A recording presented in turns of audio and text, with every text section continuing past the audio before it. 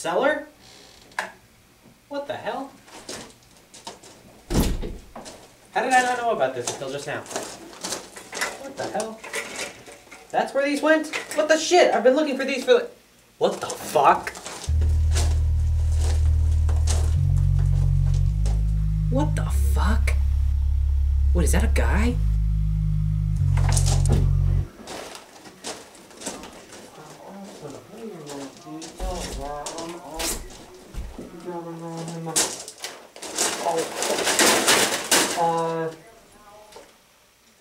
Jeremy Whitman, I'm here to harvest your soul! What are you doing in my cellar? I don't know. I mean, I had a plan, but I kind of feel like an idiot now. You were gonna kill me, weren't you? Yeah. But I mean, I had it all planned out. You ruined it! Well, I didn't mean to, but I'm glad I did. Well, yeah, I mean, I guess you don't want to die, but like, it was going to be so cool. I was going to memorize your day-to-day patterns. I was going to find out which ways I could manipulate you into thinking that, like, you were going a bit crazy. I was going to kill the people around you, kind of try and trick you into thinking that you were doing it yourself, unbeknownst to yourself. And then, once you were, like, about to break, I was going to reveal myself to you. And then that would be, like, the final girl circuit, and then it would lead to one big final showdown. And then I would kill you. It was going to be so cool! That doesn't sound very cool for me. Well, clearly you haven't watched many slasher movies. So is that why you do this? Because you like slashers? That's very close-minded of you. That's like saying video games cause violence. That's nonsense. Slasher movies didn't make me like this.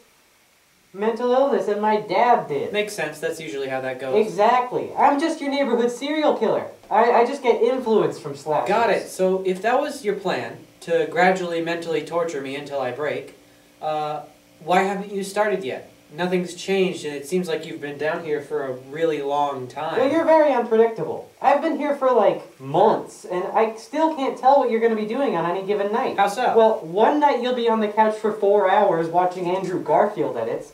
Another night, you'll go out into the lawn at 3 a.m. and listen to music on your headphones.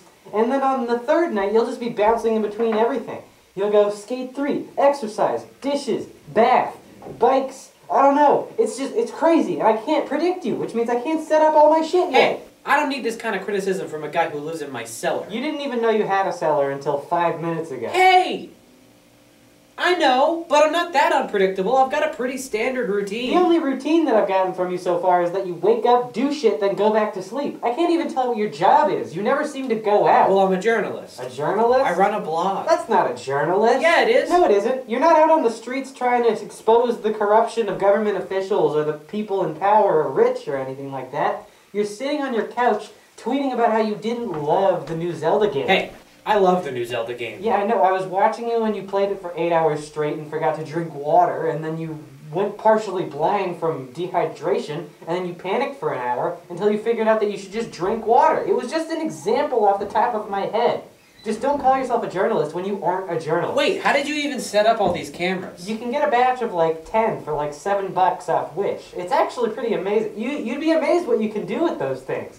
They're even waterproof. I put one in your toilet. What, are you trying to sell them to me? I'm not interested in the cameras themselves. I'm just surprised that I never noticed you as you set them up is all. Well, you're pretty unobservant. We've been in the same room before. Really? Yeah, I overestimated how long you were going to be out one night, and you walked into your kitchen while I was standing in there, and then you plopped down on your couch and started scrolling on Instagram. Didn't even acknowledge me. Damn, I gotta get offline more. Yeah, it's a really unhealthy way to pass the time. Says the guy who spends his time watching me. Hey, I have other hobbies. Oh yeah? Like what? I make watches. Buy the Watcher's watches as he watches you and makes watches. Prices range from $4.99 to $10.99. Does come with the caveat of someone stocking you. He specializes in men's watches, but he also makes women's watches. They're smaller for some reason. Buy while we have stock. We're selling fast. Shut up! Oh my god, stop trying to sell me stuff! Alright, sorry. So, how do we move forward from here? I pity you too much to call the cops at this point. Well, I don't really want to kill you anymore. All the theatricality is gone. Wouldn't be fun. Would you like to chase me around the woods a bit, get it out of your system? I'll fall down whenever I get the chance. Nah, it wouldn't be the same. Yeah, I get that. Thanks for not calling the feds on me. Don't mention it, I don't like them anyway. That's fair. ACAB and all that. Yeah. Well, I mean, I've got all these snacks. You want to watch some movies?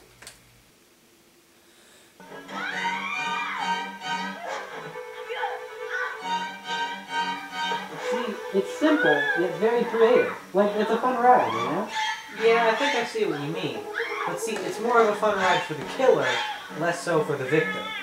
Well, at the end, because most of the killer still gets comeuppance, so I'd say it's about even. Yeah, but you can't tell me the trauma that these victims have to live with isn't absolutely atrocious. Fair point. Fair point. Ooh!